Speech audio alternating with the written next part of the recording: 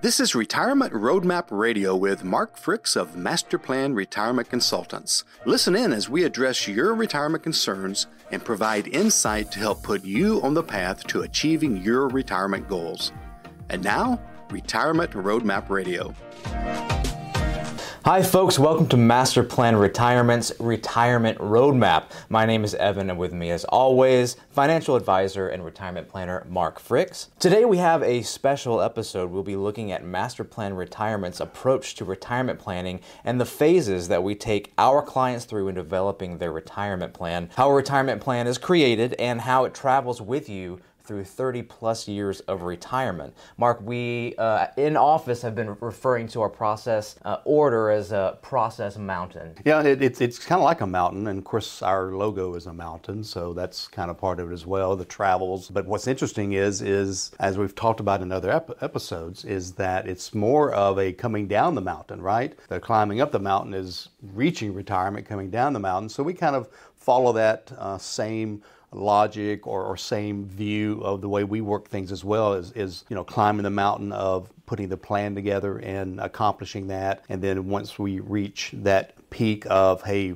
we're good to go, we have a plan, then it's just kind of, I like to say smooth sailing. It's never totally smooth sailing, but at least we have something that is in writing, something that is very comprehensive, something that really involves everything that we can possibly come up with in retirement.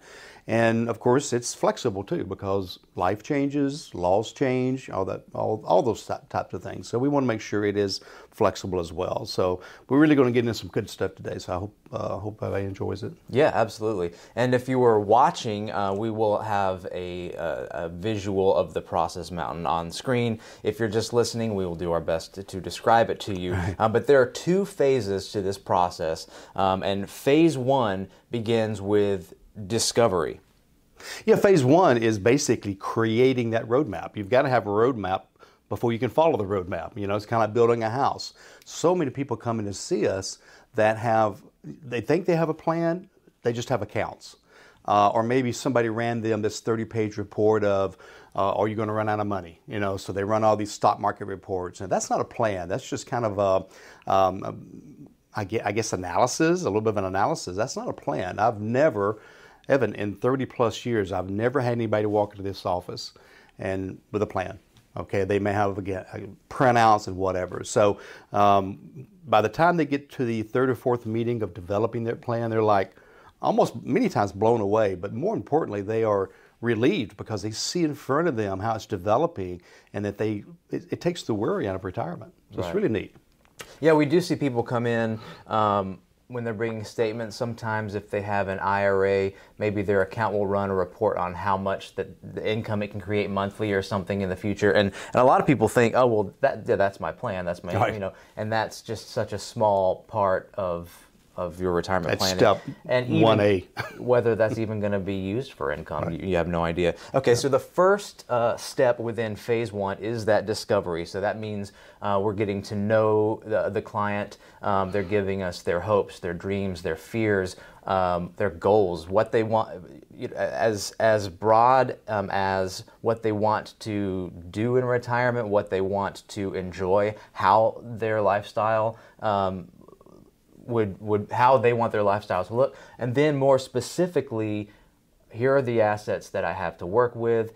Here is the income that I'll be bringing in, whether it's Social Security or pension, things like that. And so we're really getting as much comprehensive info as we can from them. And then I guess the first step is to organize that. Yeah, so it's interesting. Many people have never been through meetings like that. They've gone into an advisor's office or a broker's office or whatever and handed over some statements, and then they invested the money. We want to know everything we can about the person personally and financially. So we do. You described it very well. What do you see yourself in retirement? What are you going to be doing? How are you going to be filling your time? As you know, I'm working on a new book, and it's about the transition from working all these years into retirement. It's a totally different change, and different people react differently. So we talk about that. You're gonna be sitting on the couch, with a remote, and most people, of course, say no. Do I want to travel? Do I want to fish? Whatever? Or you have a hobby that you're going to turn to maybe into something that makes money, or maybe not. Doesn't really matter, right? But what do you see yourself doing? And sometimes, I'm not going to say sometimes, almost all the time, it's the first time they've had that discussion with anyone, even each other, if it's a couple. And so we want to get the personal side, and then we want to get, as you said, the financial side. It's not just saying, hey, I've got $100,000 in an IRA. I want to see the statement. I want to see the beneficiaries. I want to see the titling. I want to see what it's in. What kind of, is it producing income? Is it producing growth? Do they know the purpose? I ask this sometimes. So what is the purpose of this account? And they'll look at me kind of funny.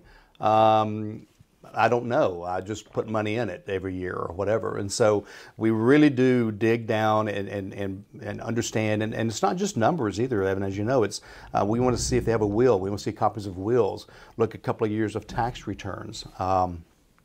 Anything that has to do with their financial future. And because if we miss something or don't look at something, I mean, some folks will say, just go ahead and put on my financial statement that my beneficiary is so-and-so. I say, not until I see it.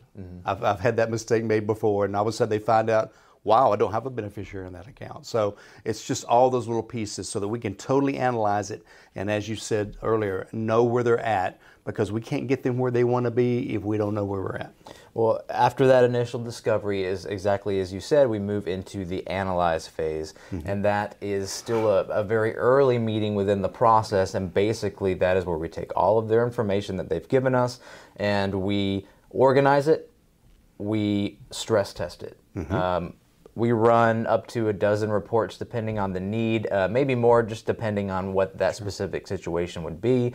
A lot of running reports on the actual income plan for their retirement. I mean, a lot of people don't even realize that they have an income plan in place, as it's not really a plan, but they do have, you can lay it out to where you, tell me what I'm trying to say here.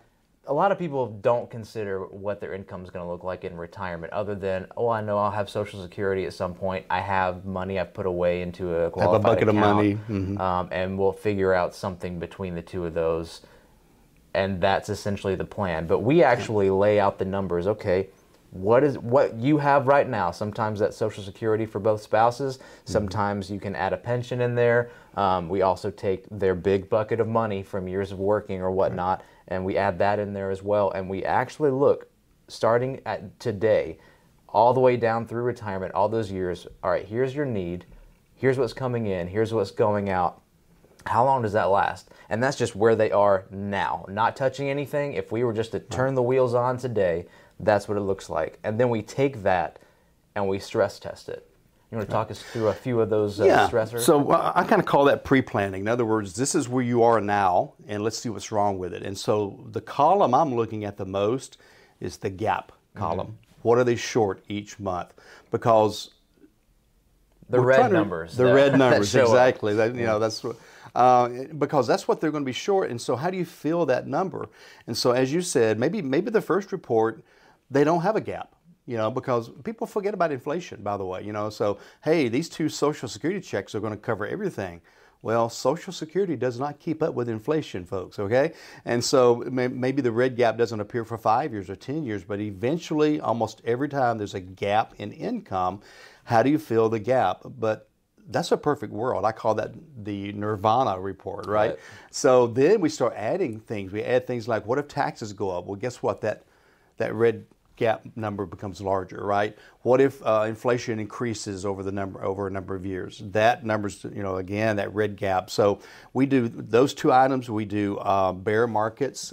We do the sequence, the risk of sequence of returns. What I mean by that is if you're depending on the stock market, we've done shows about this before, so I won't spend much time on it, but if you're taking money out of the stock market to fill that red gap, then you're more likely to run out of money, because guess what the market does, folks? It goes up and it goes down. And that particular year that you're taking money out, maybe it's going down, you're accelerating your losses. So what about a passing of a spouse?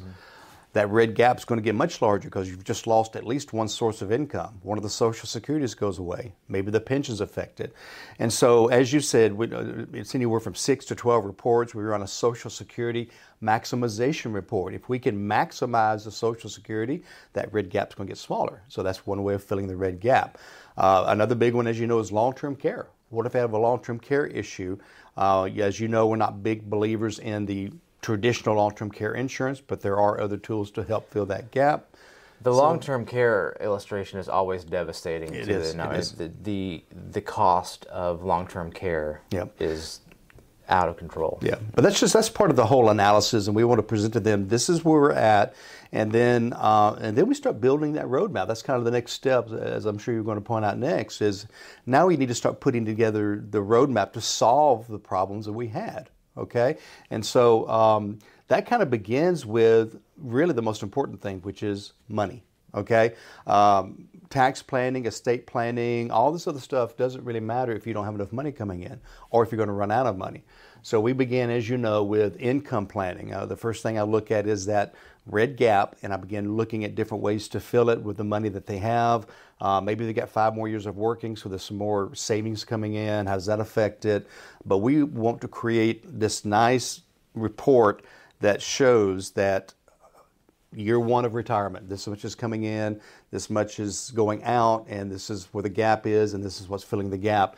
And we do that to age 95 to 100, okay? And so this is a lifetime plan that is flexible. That's kind of step 1, is the income. So that's, the basis, I think, of everything we do.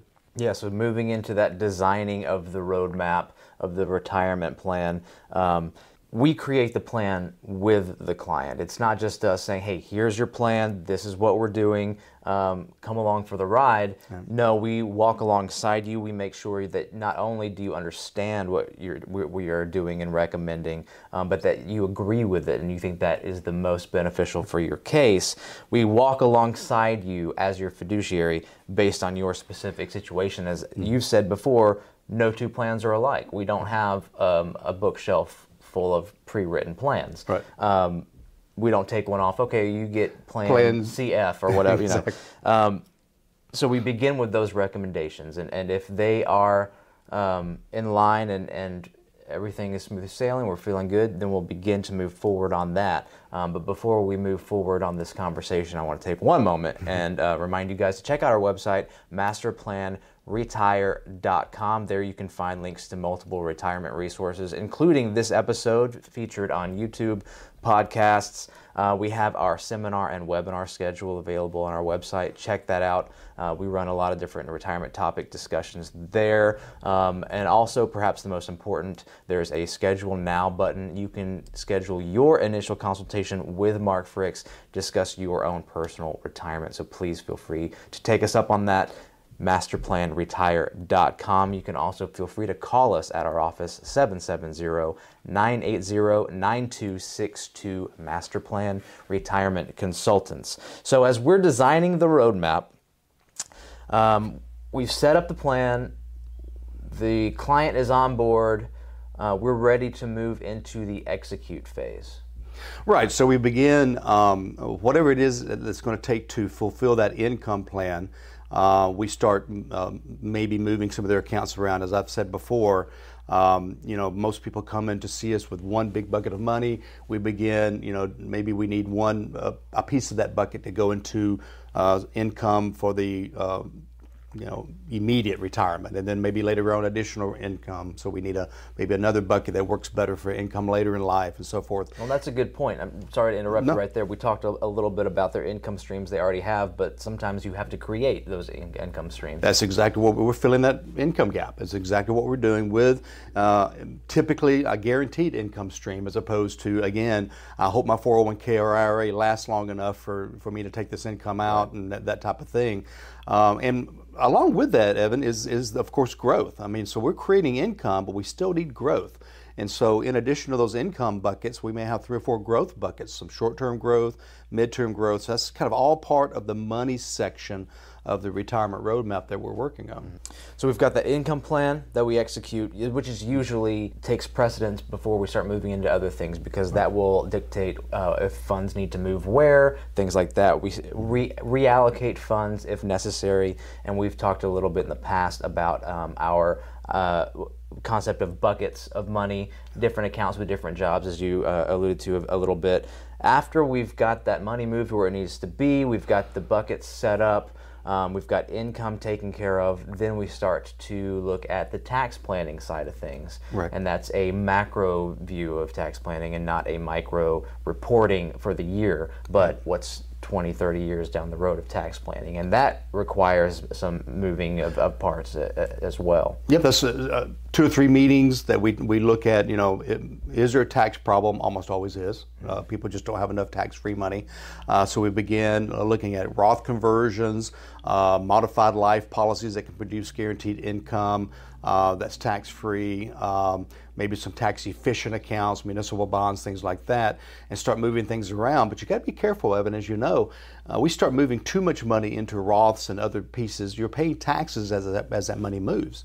And so we also have to look at your current tax bracket, where's the next bracket. We don't want to push you three brackets ahead of where you're at now. I mean, we do have some clients that are very aggressive, and they're moving a lot of money into Roths and modified life policies and other tools that are tax-free. But most clients want to, they want to watch their tax bill now, understanding they got to sacrifice some now, because would you rather save on taxes the next couple of years or the rest of your life? And so that tax strategy, again, different for everybody, depending on how they feel and what their income level is and how far away they are from retirement, or maybe you're already retired. Not too late, by the way, folks, okay? And so that's that next step after creating the growth and income section in the income plan, is to now how do we minimize taxes in retirement? We've got the tax planning set up. We've got a tax strategy set up, a plan within the plan. The next facet is estate and legacy planning. Right.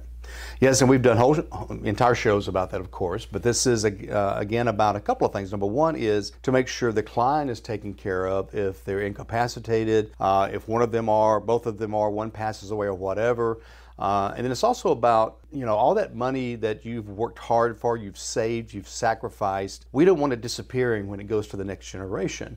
And how can it disappear? Well, number one is taxes, if it's not treated correctly and the right plans in place, probate cost, attorney cost, and then maybe death taxes, depending on how much money you have. And by the way, the death tax is going to come roaring back here the next few years. It's going to become a problem again. It's not been lately because of the Trump tax cuts really raised the level a lot, but now that exemption is coming down. And then you can also lose money. This is going to sound a little weird, okay, but depending on how you leave it to your children or grandchildren or whoever, if you just say, hey, here's a pile of money, money that's not earned is typically spent much quicker, right? Lottery winners blow their money, and so you have a couple of kids that get a million or two, hey, maybe great kids, and maybe they don't blow it, okay? Not all do, but think about this, Evan. What if I leave all of my money, say, to my daughter? Okay, and so now she has $1 million, all right, and she's married because I'm 80 or 90 when I die. She's 40 or 45 or whatever, and she inherits $1 million, and her husband comes in and says, I want a divorce. Well, that $1 million is technically half his, okay? And so how do we make sure that that's controlled? That's, use trust and things like that to help control that. Maybe you want the money spread out over maybe their lifetime, maybe to the grandchildren, the great-grandchildren. Maybe you want to control the IRAs better because, if they inherit an IRA and they take all the money out at once, they're going to owe taxes on the entire IRA. So maybe we want to spread that out over a 10-year period, which is when you have to take money out of an IRA. So there's more to estate planning than, hey, I've got a will. This is not document planning. This is legacy planning, and so we want to make sure all of those situations are covered. And so that is, I wouldn't call that the final part of the retirement roadmap, because if you're a federal worker, there's a lot more moving pieces. Anybody that's out there that's a federal worker knows you've got all these strange words like FEGLI and FERS and all these things, but it's their system is another added layer of complications. So it's another 1 or 2 or 3 meetings to help incorporate all that into their plan as well. So and there's other people that retire that have certain situations that require additional planning as well. But what I tell folks, I say expect 6 to 9 meetings to put this roadmap together. But then you've got it. And then all we do is we just kind of monitor and review it. And we want to make sure if we need to tweak it, if we need to change something, if we need to move an account because of this, we want to monitor it, make sure that we're getting the growth we should be getting over here, make sure this is producing the income we need. It's a constant tweaking. You can't just set it and forget it, all right? This is the next 30 years we're going to be meeting, okay? And you know, once I'm gone, it's the next generation, Evan and some other advisors, and then we got grandchildren saying, hey, can I come work with you one day, and all that kind, and of course other advisors that are going to be working with us as well. So this is not something that if Mark disappears or if Evan disappears, this is gone. This is an ongoing multi-generational company and business, and so we've got your back for the next, and of course, as you know, we meet and work with our clients' kids, and now I'm meeting with one of the grandkids in a couple of weeks. So I don't even know if you knew that or not, but they want to make sure the grandkids off on a good start. So that's great. Yep. So after the plan is created, just want to review a little bit. It's executed, everything's in place. We talked a little bit about that whole process. Once your plan is in place, everything is done. We move into phase 2. And that's the monitor and review. That's the ongoing client. And some really important things about that detail is that, one, that plan is ongoing. As you said a little bit, it's flexible for life's changes because life does not move to a plan. Life moves unexpectedly, things happen, income needs change, all sorts of things happen. So that plan is a flexible document. It's a flexible plan that we adjust, at least meet with our clients annually. Much more often, more times than not, we're meeting with clients more frequently than once a year. Well, we're available when they need us too. And we're also, yeah, of course, and we just we are their personal CFO. We get calls and emails, texts, whatever, all the time. We're not actually allowed to receive texts. There's a compliance issue, so no text allowed. That's right. But and that's ongoing, and if it needs to be tweaked here or there, or maybe they're getting too much income in retirement. Like, hey, I'm getting way too much. Let's do something with this money. There's always something to focus on and adjust. And one quick note, Evan, I know we're running out of time, but we also have what ifs built into the plan. I'll never forget, years ago, I had a client, and she called me up and said, Mark, I want you to know that Jack died last night, her husband.